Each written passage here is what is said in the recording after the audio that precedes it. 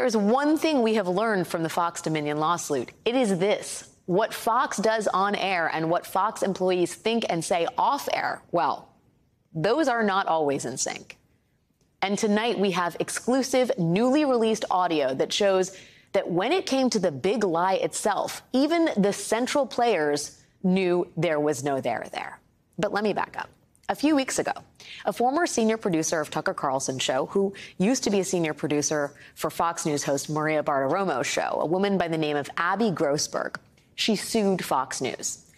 Essentially, Ms. Grossberg believed she was being set up as the scapegoat or the fall guy in the gigantic Fox Dominion defamation lawsuit. Grossberg claims that Fox attorneys coerced, intimidated, and misinformed her to influence her deposition before Dominion lawyers last year. And so now, former Fox News producer Abby Grossberg is expected to be a witness for Dominion. And man, she has the receipts.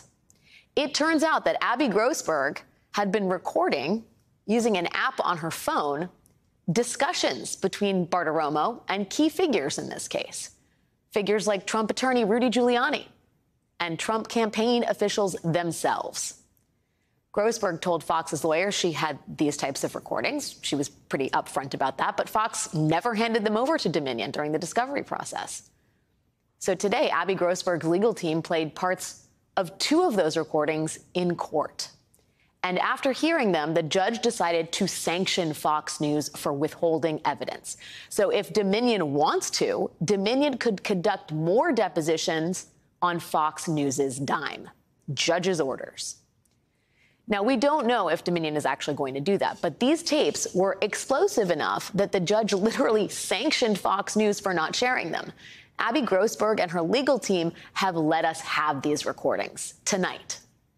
So without further ado, this is Rudy Giuliani and Fox News host Maria Bartiromo talking off air on November 8th, 2020. Off air, Mr. Giuliani seems pretty candid about the fact that he really has no evidence that there is anything wrong with the Dominion voting machines. I'm going to be asking you for as much evidence as you can tell us about these lawsuits. Whatever you can tell us in terms of evidence would be really helpful. Okay, great. I can tell you exactly what we have. Perfect. And what about this software, this Dominion software? That's a little harder troubling to tell you. Right, it's being analyzed right now. I mean, there are a couple of races that have been reversed because the Democrat was triple counted, two already in Michigan. Now, whether that applies for the whole state or not, I can't tell you yet. This Dominion software, does Nancy Pelosi have an interest in it? I've read that. I can't prove that yet. Okay. Can't prove that. That was Rudy Giuliani, the face of the big lie, privately downplaying that he knew anything about Dominion voting machines. And then there is this conversation from December 5th, 2020. This is a call between Maria Bartiromo and Trump campaign officials themselves. Are any of the machines, I know it was on War Room the other day with Steve Bannon, have any of the machines been looked at? He had said that one was looked at in Georgia. I'd have to check on that in terms of Georgia. I know during the audit they did check on those machines. They're really, if we can just go off the record for 1 sec here. Yeah, of course. I don't want us to say it if it's not. That's why we're checking. I think they have looked at the machines. When the Secretary of State did its audit, there was a fair bit of looking at the machines. The audit came in pretty darn close to what the machine count was with the receipts.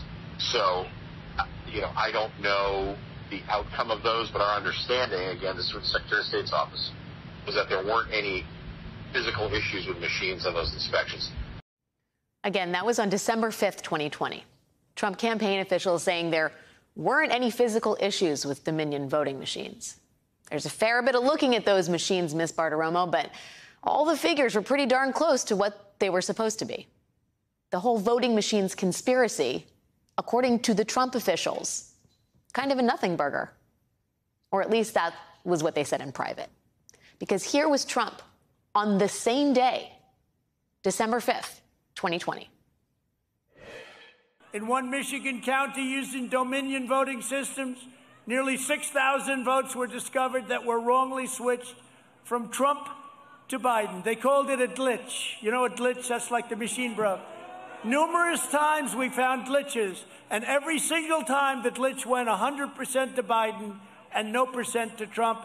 The same systems are used in 30 states. Believe me, this is something we're going to do because we can't allow it to happen. And complete overhaul of our election security systems, because right now, Dominion is a joke, okay? Not a very funny joke. It's a disgrace that in 2020, no state in America even makes any real attempt to verify that those who cast ballots by mail are eligible and lawfully registered voters. The evidence of fraud is overwhelming. One thing in public, another thing entirely in private. And this is no minor detail. This is the core of the big lie. Here is a taste of how Fox News continued to cover Dominion voting systems after that December 5th phone call. We're looking into the Dominion voting machines with this new forensic examination. So this is an investigation that has taken a few weeks. It'll take time. But what we have now is such significant and overwhelming evidence that there is voter fraud. There is a lot of irregularities and just complete disregard for the laws in these states. Now we get to Detroit, and we have a truck that pulled in at 4:30 in the morning with 100,000 votes.